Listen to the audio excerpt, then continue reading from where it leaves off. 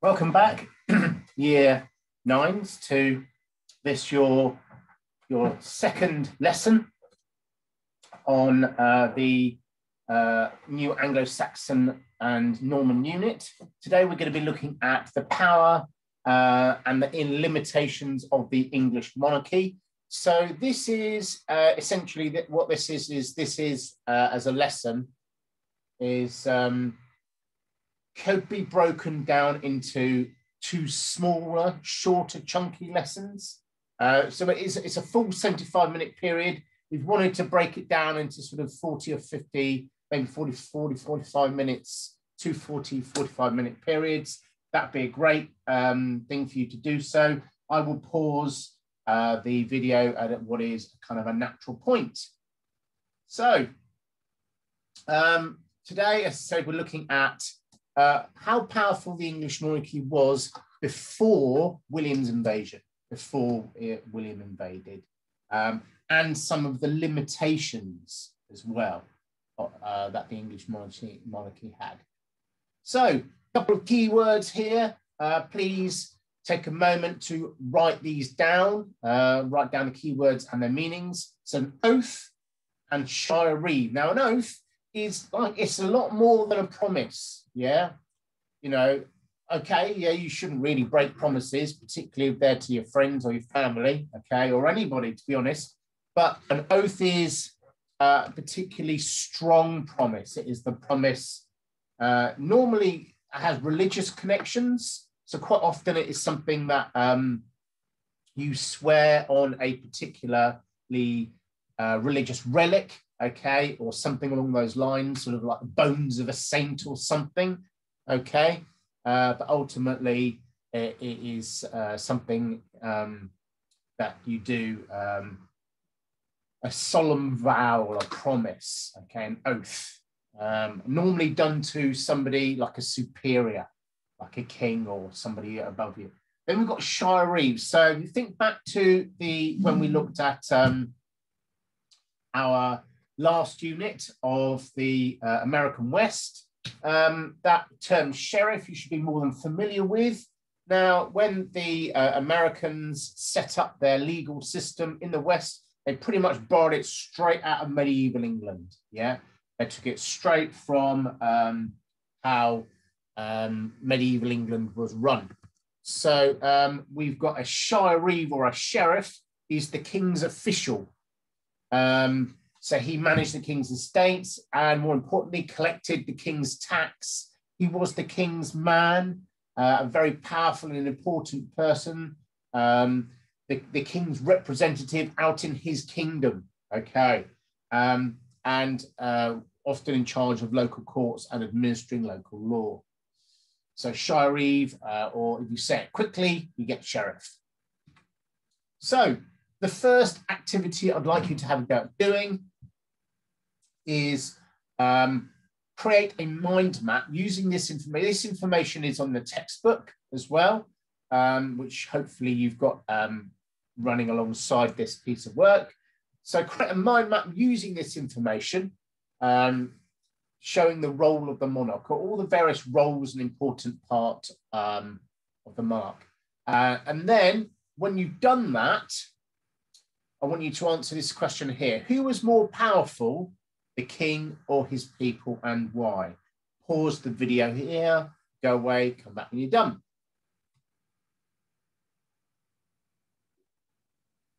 So, what about Edward the Confessor? How powerful was he?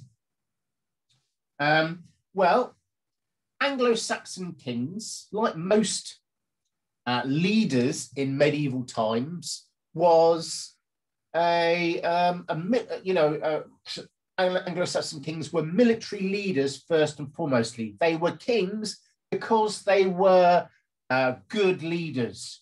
They were able to lead men on the battlefield. That was one of the most primary important qualities of a king at that time. You know, and a good king was able to win wars and win battles, okay, and would lead his armies literally from the front, okay, riding a horse with a sword. Okay, a bad king could not do that. And if they did that, often they would lose. However, Edward was a different kind of king. You see, he never originally intended or wanted to be king. He had loads of older brothers who were supposed to do, well, not loads, but he had older brothers who were supposed to be king before him. However, largely as a result of circumstance and misfortune, they didn't make it, and he ended up becoming king. He originally, Edward had wanted to be a priest. He was hoping to join the clergy and become a monk, and was hoping to live his days working in a monastery, surrounding himself with books. So he wasn't very good on the battlefield. You know, that's where he got his name, Edward the Confessor, from. So ultimately, yeah, what actually happened in the end was he relied upon his earls. Okay, especially Earl Godwin. We'll talk about who Godwin is a little bit later on. He relied very much upon his earls to do his job for him. Okay, he obviously made the ultimate decisions, but when it came to the scrappy stuff, yeah, riding a horse, carrying a sword, okay, his earls and their thanes as well. You know, their knight, what was essentially their knights, or their crack troops, the best fighters. He relied upon them. So if you were a king at that time, yeah, people respected you by winning wars and, more importantly, handing out wealth, handing out land to people who fought for you. Okay, Edward didn't do any of that. Okay, so what we need to do is we need to think about ultimately where the power and the land lay, I should say, and ultimately how he did manage to run his kingdom. Got another key term here. Please make sure you write that down. Have another quick read through this text, answer these questions, and pause the video.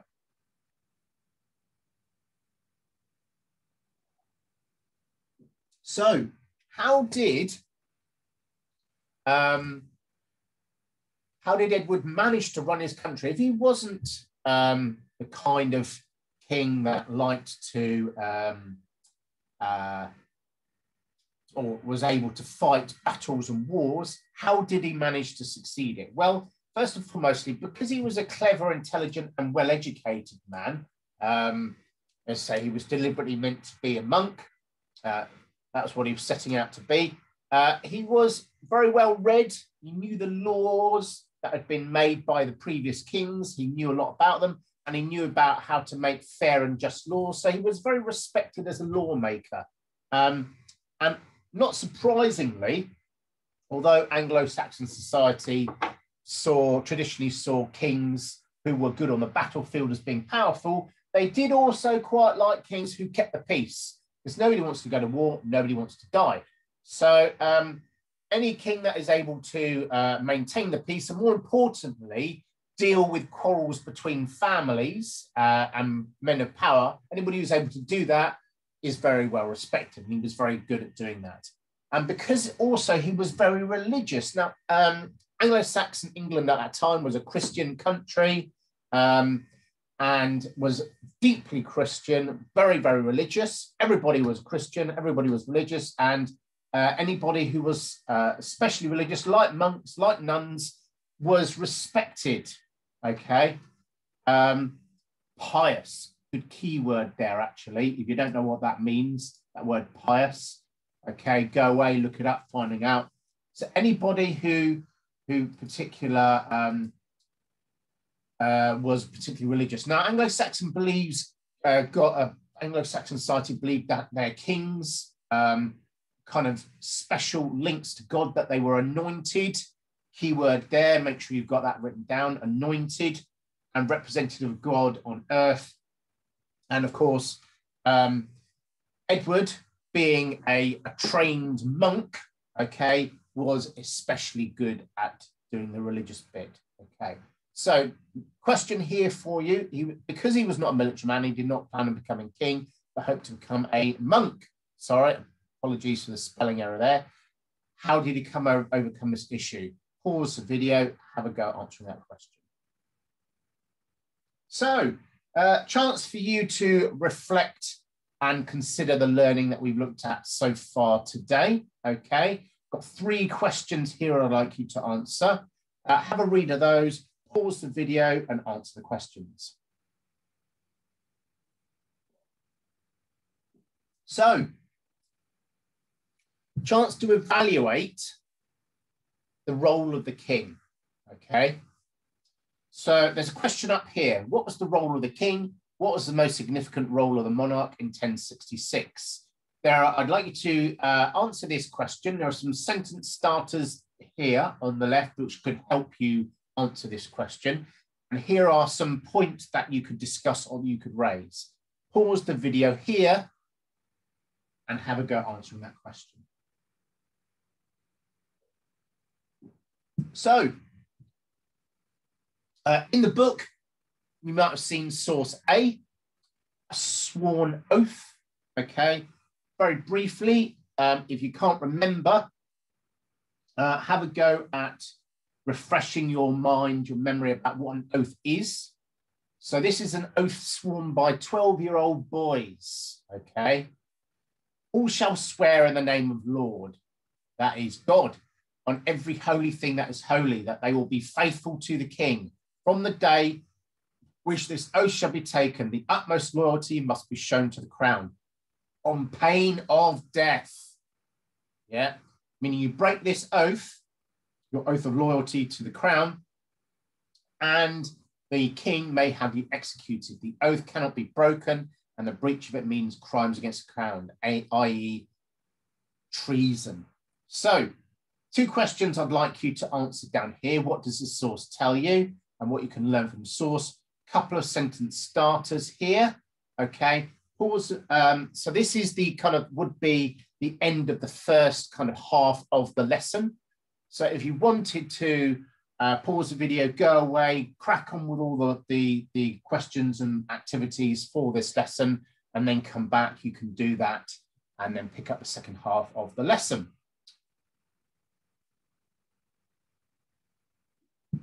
Part 2 of the lesson today. Welcome back. If you took a quick work break, activities break. So in this session, we're going to be looking at the limits of the king, okay, and how the king was limited. So I want to first of all introduce to you something called the Danelaw, right? So the Danelaw boundary is here. Oh, sorry, apologies for the sneeze. Let's try that again. So the Danelaw is here, right?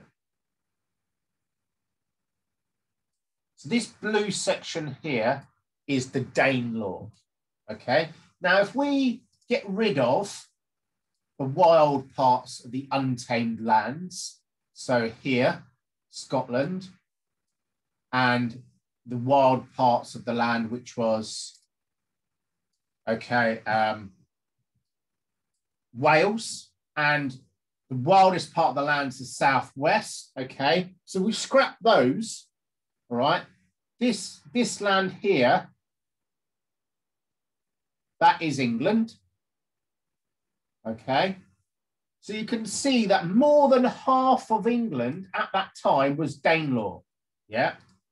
So Wales wasn't a part of England because scary blue people lived there. More scary blue people here, even scarier blue people up there. Yeah, nobody wants to fight the Scots, okay? The Welsh, they were all blue and had dragons, okay? And down here in Cornwall, they have seagulls that steal your chips. So ultimately, this here, that is England. Now, more, as you can see, more than half is Danelaw, right? Now, unfortunately, for the last 100 years, what this Danelaw area was essentially Viking country. It's where the Vikings lived. The Anglo-Saxon kings had kicked the Vikings out not very long ago, really. King Canute had kicked out, and Alfred had kicked out the Vikings out of England. okay, and ultimately what was left was the Danelaw. Now, kind of the people who lived there were still kind of thought themselves Vikings, descendants of Vikings, descendants of Danish Vikings, and still liked to have the Viking traditions and local laws and customs and stuff like that. And this presented a particularly tricky administrative issue for Edward, okay? Yeah. You know, these people still think they're Vikings and still think at the end of the day that they should be ruled by Vikings who are over here somewhere, okay? And still had all their little local laws and customs. So quite tricky business for Edward to have to deal with, okay?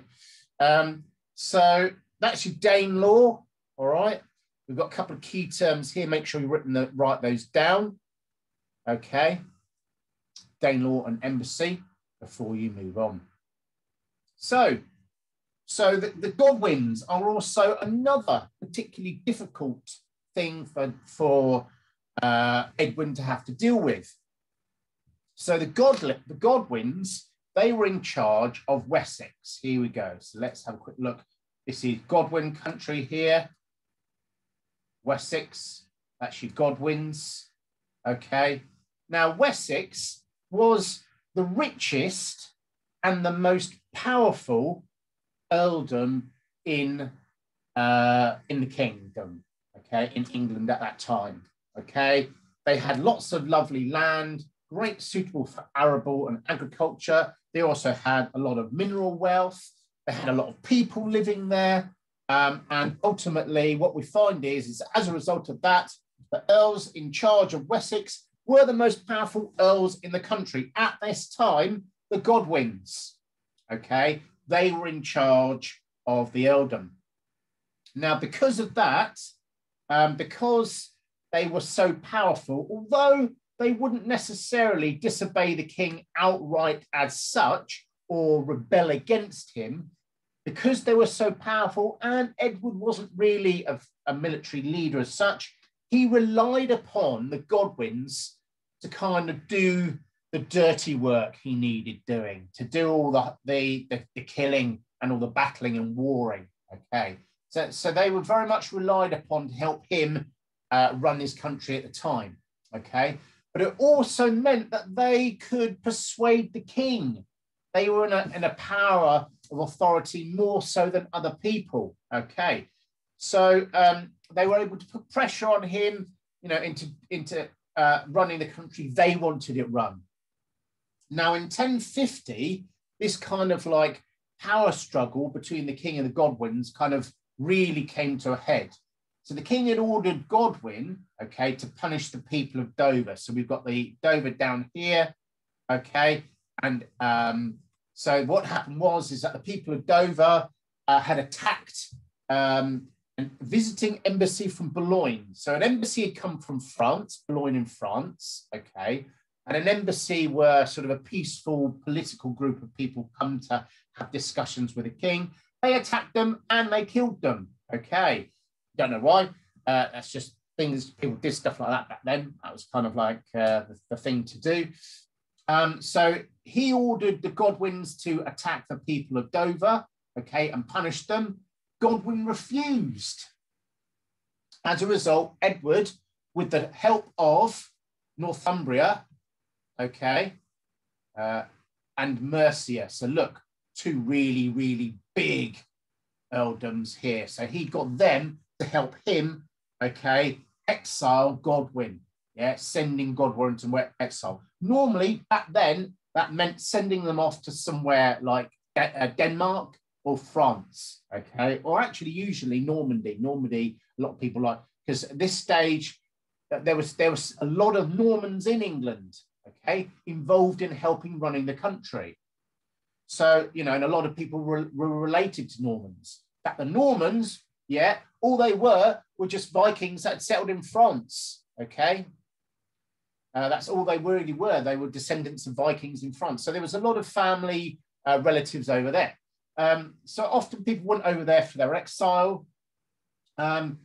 But in 1051, Godwin was like, right, that's it. I'm taking back my earldom.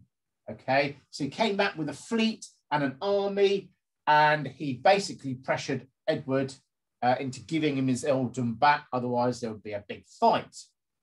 To prevent war, Edward agreed.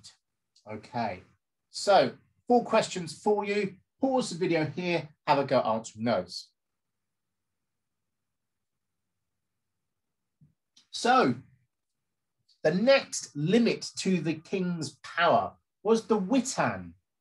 Now the Witan was a council, and it was made up of the most important and powerful people in the country. It was made up of the key religious leaders, the most powerful archbishops, the earls, and some of them the most powerful thanes. The Witan's primary job was to advise the king on how to run his country. Yeah, he was like, they were like the SLT. Yeah, if Edward the Confessor was Mr. Denial, okay, then the senior leadership team would be the Witan. Okay, they were pretty much, they ran the rest of the country. Okay, and were made up of the most important people in the land. In fact, actually, it's also worth noting that, okay, when it came to deciding who would be king, the Witan voted amongst themselves which of the member of the Witan would be a new king when the old one dies. The concept of the divine right of rule, okay, or hereditary kingship doesn't come in until William the Conqueror. Before William, yeah, the Witan decides who is going to be the king, all right? And normally the most powerful, okay, the most important and the best military leader becomes the next king, all right? So thinking then, which member of the Witan do you think reckons they're going to be the next king when he dies? Okay, who is the most powerful member of the Witan, do you think? So, now the king didn't have to necessarily follow the Witan's advice. He could do his own thing. But, you know, at the end of the day, when it comes to actually, like, say, for instance, he's going to invade a country. Yeah. All right. Who's he going to invade with? If the Witan says no, yeah, the Witan, okay, they control all the troops in the country. Yeah, all the earls, all the troops report to the earls. So who is the king going to invade a country with? He needs their support in order for him to do anything. If he wants to raise taxes, it's ultimately going to be the earls and the thanes that are going to pay these taxes. If they don't want to pay them, then they won't agree to it. So he kind of needs the approval of the Witan to do anything in terms of running this country. Okay, a couple of questions here for you to reflect on. Pause the video and answer these questions. So, what about the earls? We've mentioned the earls several times already. Who were they and how much power did they have? Now, essentially, before the unification of England, okay, before the Anglo-Saxon kings had unified it into a single country, it was about 4 or 5 mini kingdoms, right? And then what happened is when the country was unified, those mini kingdoms became the earldoms. Okay, so we've got here, yeah, Northumbria, Mercia, East Anglia, Wessex, and Kent. Okay, so these are 1, 2, 3, 4, 5, the 5 earldoms run by 5 earls. Okay, so they were incredibly powerful people. Okay, incredibly powerful. All the thanes and all their slaves and the people who worked the land reported to them. They had all the money, okay? And essentially, in order for the king to be able to run his country, he needed the approval of the earls. They were his, as I mentioned earlier, his SLT. Without them, he couldn't do anything. And ultimately, if he annoyed them or made them angry enough, one of them could rebel against him and try and take the crown from him. Although, remember the oath of loyalty, okay, they don't want to, you know, and they're very religious, very pious people. So the last thing they wanted to do was incur the wrath of God, but they could if they wanted to. All right. They were responsible for collecting taxes, raising armies, overseeing justice and legal punishments. They had great military power. Okay. Earls had economic, legal, and military controls of their earldoms. The big earldoms formed enormous power basis for the earls. So they were incredibly powerful people. You know, and without them, the king couldn't run the country. Okay. And he really needed their approval to do most of what his stuff. They had, each earl, okay, had a professional elite bodyguard of professional trained soldiers whose job was literally just to kill. They were soldiers, and that was their primary job. They were called housecarls, or huscarls, actually, if you're going to pronounce it properly, okay? All right? They were, and the king was their generals. These guys were the kind of like the knights or the officers, if you like, okay? And very, very powerful professional soldiers. Okay, brief activity, there we go. There's that key term, make sure you get that written down. Okay, 4 questions for you to reflect upon. Pause the video here, answer the questions, then come back. So, now, they sound pretty powerful, these people, the earls, don't they? Yeah, they sound really, really powerful. But they did have limitations to their powers. So, ultimately, a powerful military king, yeah, a king who ruled through military power, okay, could dominate the earls, all right? He could, yeah, I'm the better soldier, I'm the better leader, you do as you're told. I'm in charge here, I'm the king. But of course, ultimately, as we've already encountered, that wasn't Edward, okay? He wasn't a military commander, all right? You know, he was not a military leader. He was a thinking man. He was a lawyer. He was a religious man. He was a priest, okay? He had to use his mind to manage his country rather than his sword, okay? So ultimately, a powerful king could demand obedience and punish those who failed him, but not Edward. In fact, Edward actually started bringing Normans into important positions within the English government, and the Godwins didn't like that. Okay, they wanted the Normans to be kicked out and sent home. Okay, now the earls themselves, obviously, you might have noticed already, although they were very powerful and had pretty much autocratic rule over their earldoms, they could only do so with the support of their thanes. Okay, all right. And so without their thanes and the thanes with their huscarls, yeah, you know, an earl was powerless. So they needed the support of their thanes. Okay.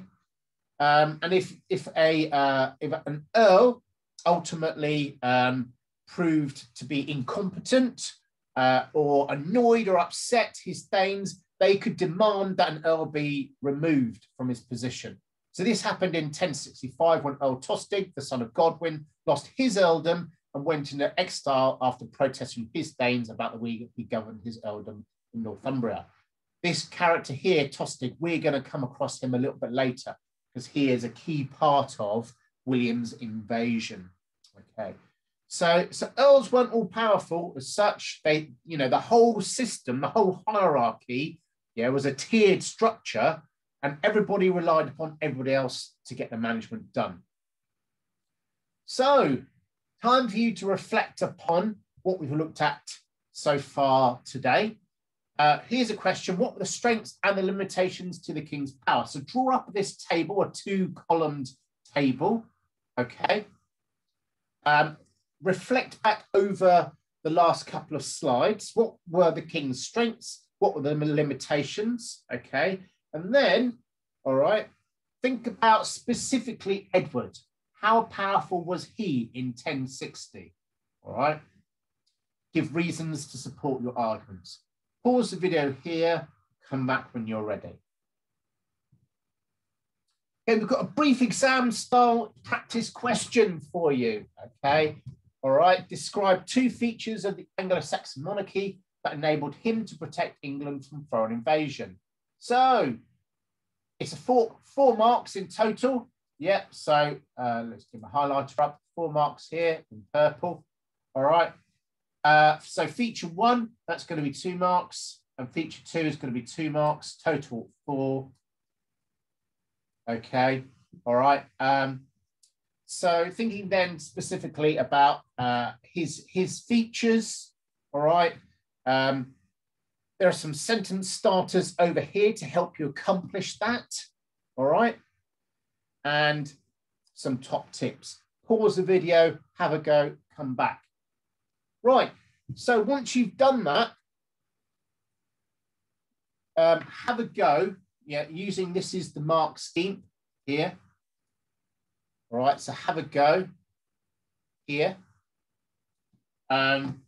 At reflecting and marking your work. If you've got a friend or a family member or somebody to hand, you could ask them to mark it for you. Perhaps do a little Zoom chat with one of your friends from school, or a parent, or an older brother or sister, or even, hell, even a younger brother or sister. Stick it in front of your little brother or sister and see what they can make of it. But have a go at marking this work yourself. All right. So when you've completed all of this, okay, this is ultimately, if you see what kind of a grade you're aiming for here, all right? And this is ultimately, so if you're grade 7 or 8, if this is the kind of grade you're looking for, this is what you should be able to accomplish, okay? If you're looking for 5 or 6, you should be able to do this. If you're looking for, this is what you should be able to do. All right. Thanks very much for listening in, guys and girls. Quite a lot of work for you to have to accomplish and complete with this one. Enjoy, and if you've got any questions or queries, by all means, drop me an email, or if you've got anything you want me to have a look at, more than happy to do that for you. Thank you, everybody.